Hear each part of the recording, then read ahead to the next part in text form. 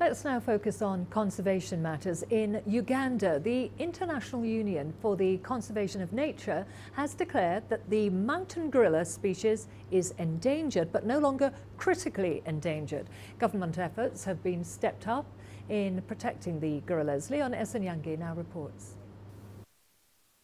The reclassification has been described as a remarkable conservation success.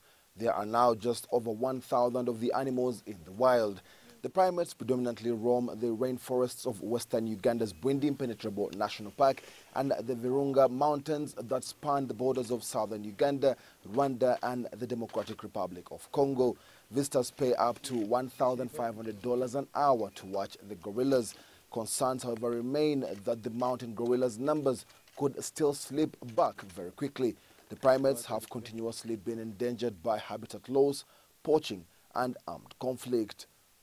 Ssenyange, CGTN, Kampala, Uganda.